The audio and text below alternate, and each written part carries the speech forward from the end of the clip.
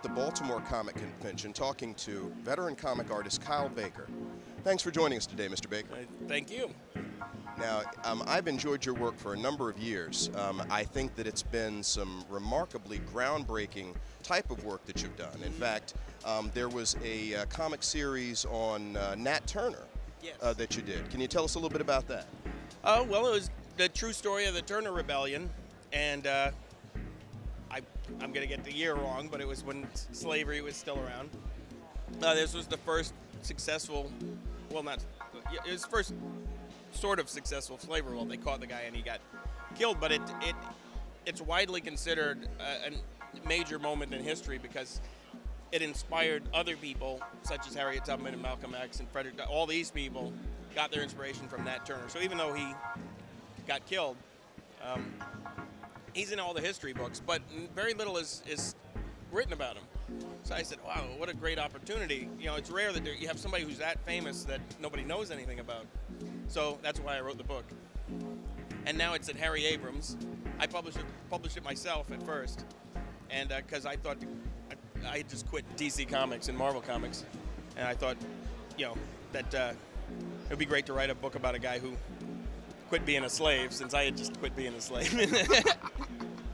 There was another piece of work that you did called The Truth that I thought was also particularly groundbreaking. It seems as if you have been one of those talents who has worked on particular projects involving African Americans. Tell us a little bit about The Truth. It was based on the idea that Captain America, and I didn't write it. A friend of mine wrote it. Captain America got his superpowers from.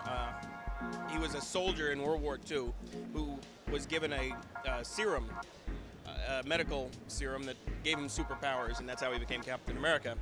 And so my friend, who said that would have to be the first time that the Army experimented on a white soldier. So he made the story more like the Tuskegee experiment. Like, so our story was about the guy that they tested this serum on. So he became the original Captain America, and it was a fun story. Well, what are you working on? Every generation has their war comedy. You have your Catch-22 and your MASH, and we don't have one yet for Iraq. So it was inspired by true stories of just, I thought it would make a good comedy because there's just rampant incompetence in this war, and because nobody wants to join. Because 4,000 dead soldiers cuts down on your recruiting. They've had to lower the standards for recruiting, and there have been a lot of improprieties. And I read a story in the paper where they actually recruited an autistic kid, and they wouldn't let him out. The parents put up a fight. They said the guy's autistic, but he passed the written exam, he passed the physical, he's 18 and he volunteered. They'll take anybody. They'll take felons.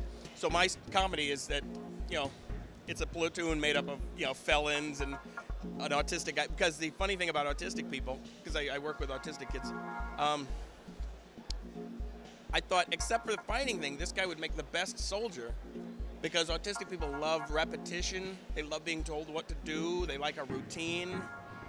They're very orderly.